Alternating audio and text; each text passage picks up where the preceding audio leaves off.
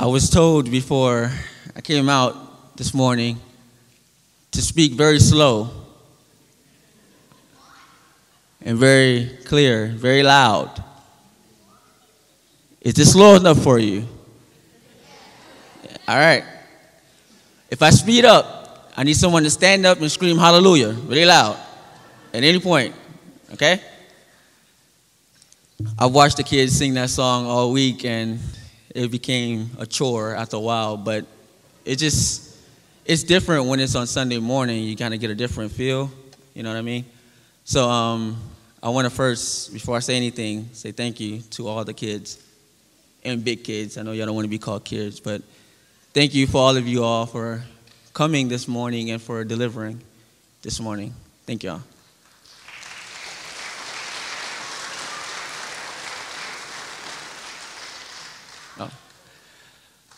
All right, last week our VBS theme was Shipwrecked, Rescued by Jesus. And y'all got to understand, we were shipwrecked and stranded in here for 5 days. But today's Sunday, and that was last week, so that means that we've been rescued, and that means Jesus Christ has indeed rescued me from VBS, right? So we're going to pray, and we're going to get this thing rolling. Bow your heads and pray with me, please. Dear God, everything you've done in this program this morning from the start to this very point has been great and a relief, actually, I can admit. And I thank you for all those kids. I thank you for all those parents who allowed their kids to be here with us. And I thank you for those leaders and volunteers that helped me out last week and even this morning. Thank you for all those people. But from this moment on in this service, I need to take a step back, and I need to let you do the talking through me, of course. So I need you to decrease as much as Devonte as possible and take this service whichever way it leads. Thank you for this morning. And we all said, Amen. When I think of the word shipwreck, I think of two things. I think there are two types of shipwrecks. The first type of shipwreck is the physical shipwreck. And this is probably the most common type of shipwreck because by definition, the word shipwrecks means the destruction of a ship by sinking or breaking caused by either storm or land. The destruction, keyword, the destruction of a ship by sinking or by breaking caused by either storm, land, or kids. Let's sneak that in there. I know a lot of you all are too young to remember the Titanic. I remember the Titanic because I saw the movie. The Titanic, to give you some perspective, the Titanic, this was around 1912. If you were alive, you can correct me or not. The Titanic was around 1912, and it was this huge ship. I mean, it was the biggest ship anyone had seen at the time. And to make you understand, many of you go on carnivals or Disney cruise lines on your fancy summer vacations. It was bigger than that. I mean, it was bigger than anything that ever happened, and everyone wanted to be there. Everyone wanted to be on that ship. Everyone wanted to watch this ship sail because it was huge, right? And we all know how the story goes, right? We all seen the movie, Jack and Rose. We all seen it. We know the story. We know that the Titanic was traveling in the Atlantic Ocean, coming from Southampton up to New York City when there was an iceberg, a huge iceberg that was in the way of the ship, and it was too late to turn left or right, so ultimately the Titanic crashed to this iceberg, which led to the lives lost of many, many people. But it was the physical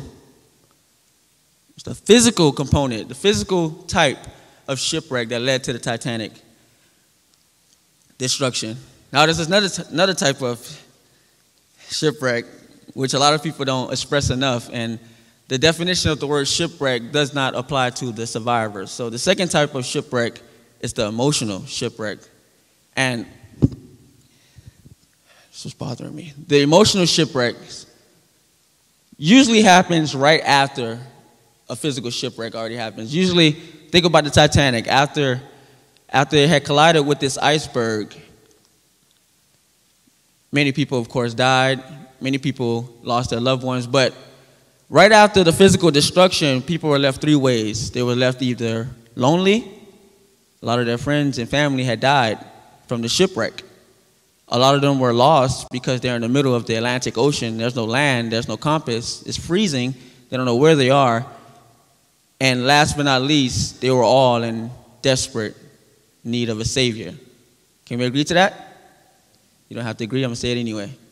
So, I'll share an experience of an emotional and physical shipwreck that I've experienced once.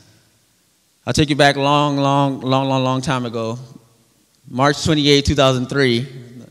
Not that long ago, really. But I was around 10 years old, and I'll give you some perspective with this. I was 10 years old at the time, and when I was 10, even growing up as a kid, I had a very strong relationship with my grandmother. My grandmother, anything she told me to do, I'd do it. I mean, anything she said, I believed it. I answered because that was the respect I had for her. Still have, even though she's not physically with me anymore. But I had a very strong connection with my grandmother. And on this particular night, March 28th, 2003, the news had called it a tornado storm. Now, I'm from Miami. That just means rain all night. So that's normal weather. But the news had amped it up, and it was really bad this day because it was really dark. It was really raining. It was lightning, thundering, and it was like floods and high wind. So my grandmother chose out of all nights to choose and make up her mind. She said, Mookie. All right, it's out the bag. My grandmother called me Mookie. She said, Mookie, I'm going to the store tonight. I'm going to Winn-Dixie, and I want to get some bananas, and I want to get some milk. So I'm like, out of all nights, Grammy, you want to go to the Winn-Dixie tonight? I said, why don't you just go tomorrow? You know, it'll be much better weather, much clearer. Don't worry about it today. You can go tomorrow. There's going to be bananas and milk tomorrow. She said, no. If anyone know, well, you guys don't know my grandmother. My grandmother is very stubborn, and I'll say that now because she's not in this room. She's very stubborn, and whatever she wanted to do, she was going to do it. So I tried to talk her out of it, you know. She said, no, I know what I want. I'm going to get my bananas, and I'm going to get my milk. So I said, fine. If I can't beat her, I'll join her, right? So I said, Grammy, well, it's raining outside. The lights are flickering on and out, off. I don't want to be home by myself. Can I come with you? I don't want you to be alone in a storm like I can protect her, right? So I'm like, I don't want you to be alone. I'll go with you. My grandmother said, sure, get your raincoat, get your shoes, and we're out. So we lived close enough so we can just walk to Winn-Dixie, bless you. And we walk to Winn-Dixie, we get the bananas, and we get the milk, and she's happy now. And walking home, we lived, like I said, we lived close enough where we can walk, and we were crossing this dirt road. A lot of cars would use it, but it wasn't really a street. It was kind of muddy and dirty, especially on this particular night with the rain. So we started to proceed to cross the street. And as we began to cross the street, that's when we were suddenly hit in a hit-and-run accident.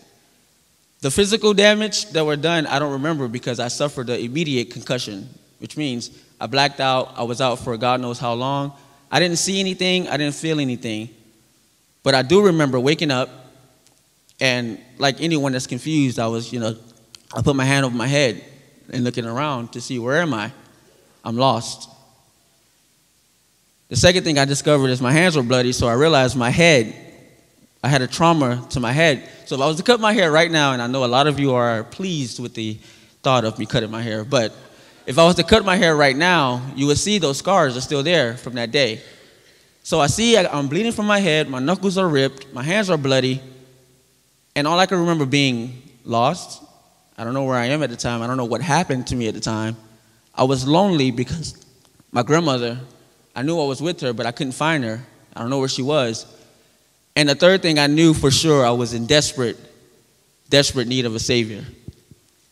Now, as scary as being shipwrecked sounds, as scary as it may seem, I'm not here. The focus of my sermon is not to tell you some sad story or to gain pity or anything like that. The focus of my sermon is actually to declare to you that being shipwrecked is a necessity. Meaning, our lives need to be shipwrecked from time to time. And I'll tell you why in two simple points. The first point is being shipwrecked is a necessity because we need to be saved. I see somebody rolling their eyes in the back. We all need to be saved, and I'll give you proof.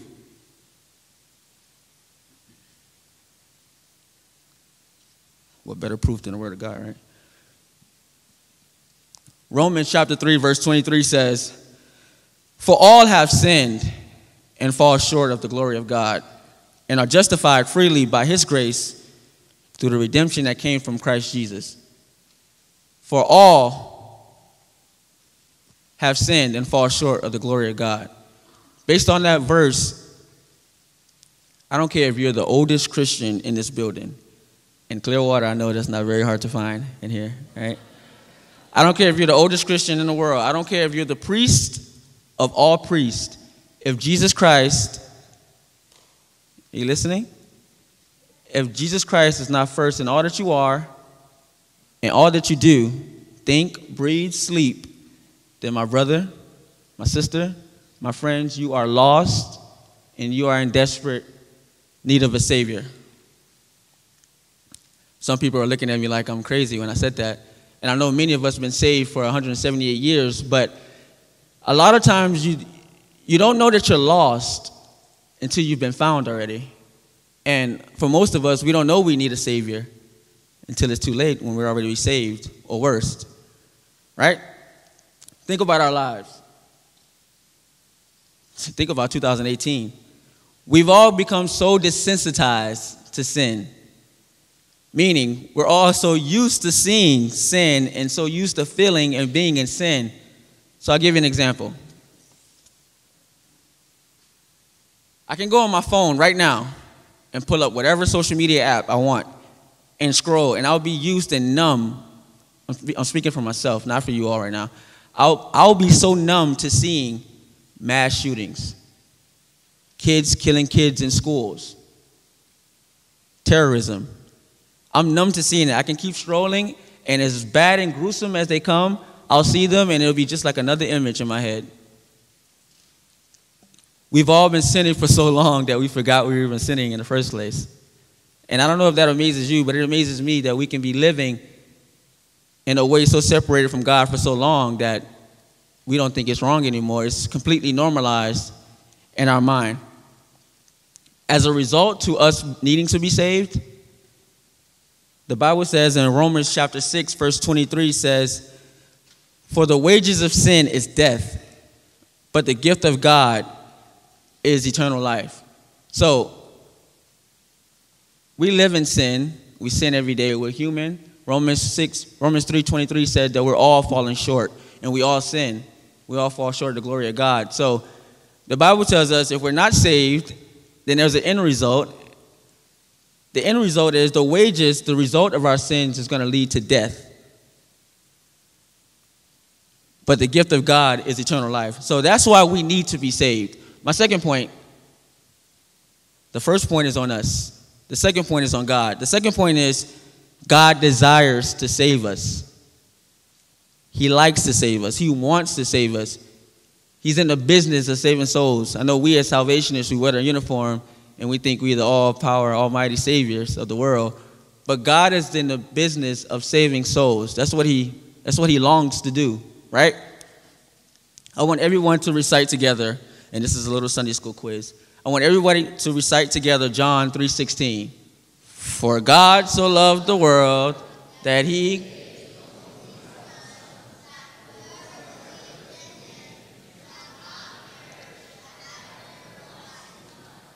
You guys learned that since you were a little lad, right? Everybody knows that from the back of their hand. But don't stop there, because John 3:17, the verse right after it, validates my second point. It says, before I read what it says, disclaimer, we all shipwreck, and we all do some very bad things to one another, and we also sin towards God.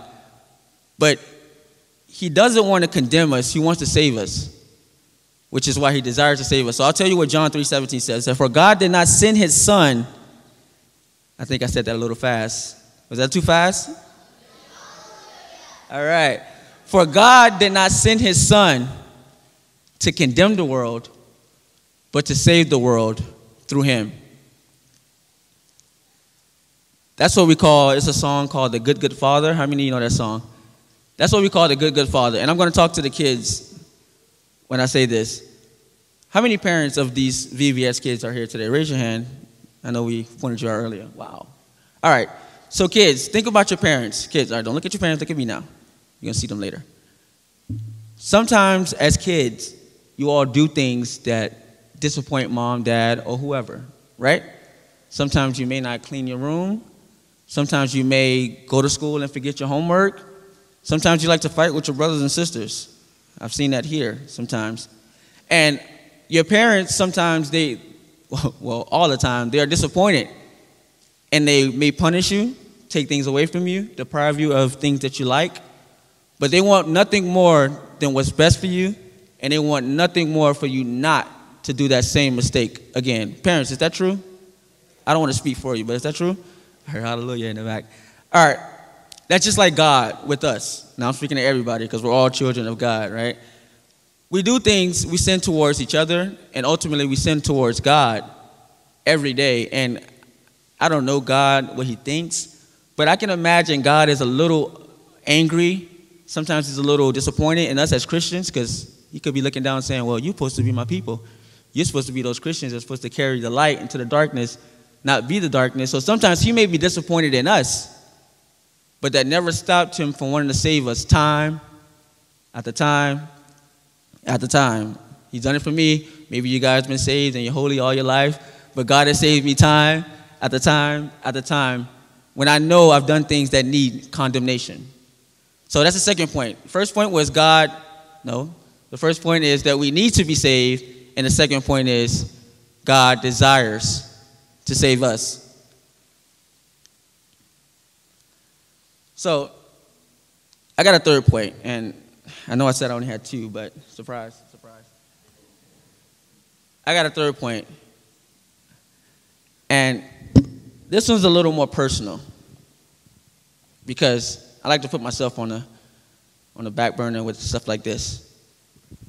The third point I want you to think about, I said our lives need to be saved. God desires to save us, right? We all been taught that God is the biggest and the greatest, and he's bigger than all of our shipwrecks, and there's nothing we can stand against if God is for us. We've been told that all of our lives, but sometimes we feel like God isn't saving us fast enough. Maybe that's just me. Maybe that's not you. But sometimes you are in those tough situations where you're like, man, God, I heard you was good. I heard you was going to deliver me from this, but right now I'm not feeling you. I'm not feeling you in my most dire needs. I'm not feeling you saving me fast enough. And I don't know everybody in here personally, but I know there's some people in here that are struggling financially. There's some people who are struggling with family issues. We want to provide better resources for our children. We want to make sure they go to the right schools, grow up in the right neighborhoods. We want them to eat at night, and sometimes it's hard for us to do. As humans, we fall short of these things.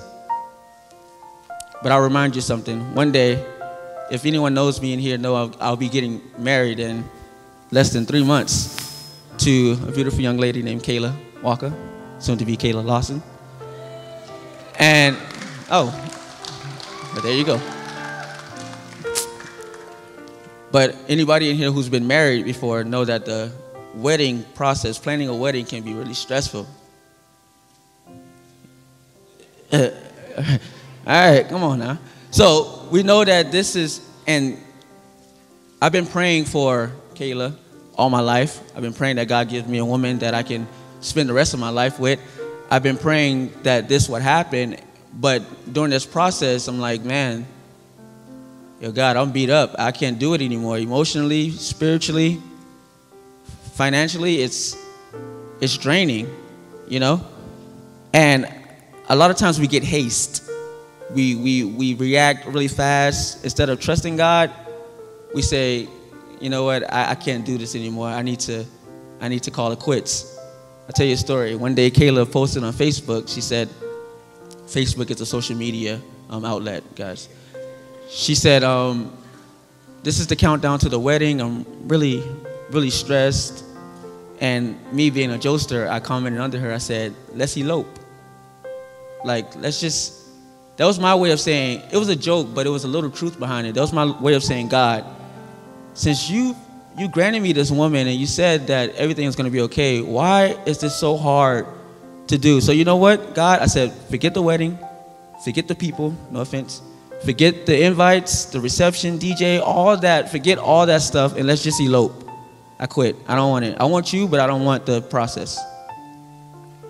And then right after I wrote that, Captain Everett Platt, she always catch me on social media. She commented under me and she said two simple words that meant nothing that day.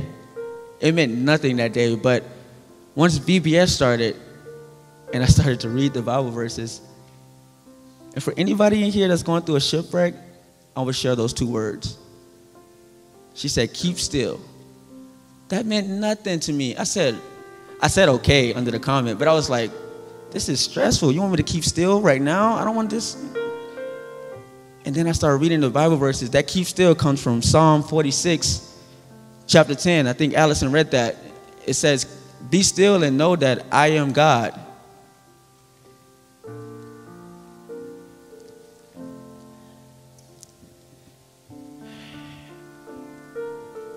There are shipwrecks in here right now. I'm not a psychic, but it's called life. I know people in here are going through some crazy trials. That verse in John said, there will be trials, there will be sorrows. It's going to happen. God, there's no surprises in life. If you read the Bible, God will tell you there's going to be some tough things that you might not be able to bear. And I'm not going to ask you all to tell me what's going on because I don't want to be overwhelmed with your shipwrecks on top of mine, right? But I do know a guy who you can tell that will make this thing so much easier. And I can't stand on the podium and say this anymore because I'm just a man, right? I'm not this guy who thinks he's above all. I'm just a man, and I'm a man with shipwrecks. Kids, you see me in my shipwrecks.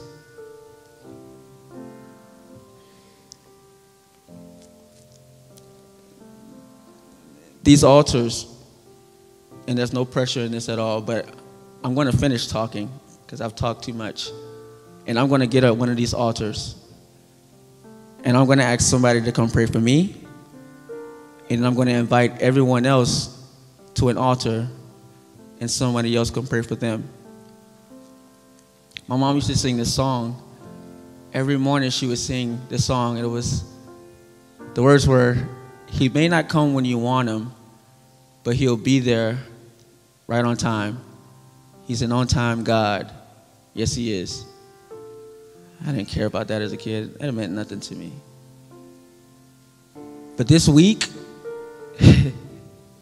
talk about being on time, I've been dreading this Sunday with anxiety in my stomach. And that's no kidding. Praying for the kids. I pray for y'all more than I pray for myself. God honest truth. Praying for this core. And praying for those that are struggling like me. I can't call any of you all to fix my struggles. And don't call me to fix yours. But we can call somebody else. Do y'all believe that? Do y'all seriously believe that? I'm going to challenge you to make your life easier. Right now it seems hard. It's hard. I know it's hard. Even the kids. Being a kid is hard, right? A lot of responsibilities. And adults, we have very big responsibilities. Sometimes our responsibility is those little people, right? There's plenty of space in this house. You can even kneel at your seat. You can pray with the person next to you. But leave it all. My coach used to tell me in sports, leave it all on the court. Don't come back to the huddle with any of that tension. So I'm going to tell you to leave it all at the altar. and don't dare go back to your seat with those burdens.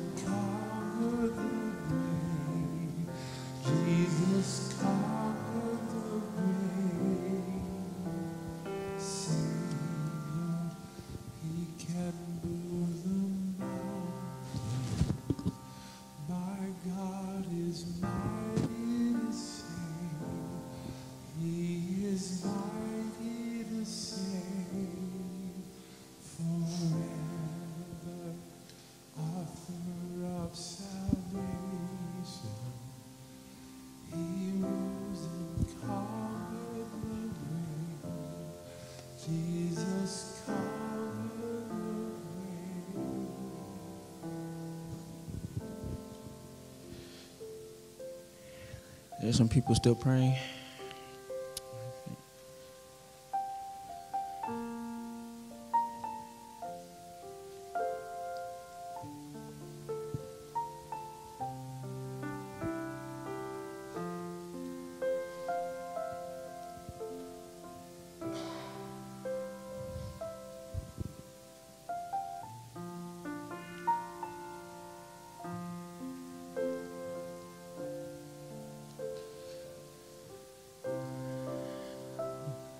be scared to cry.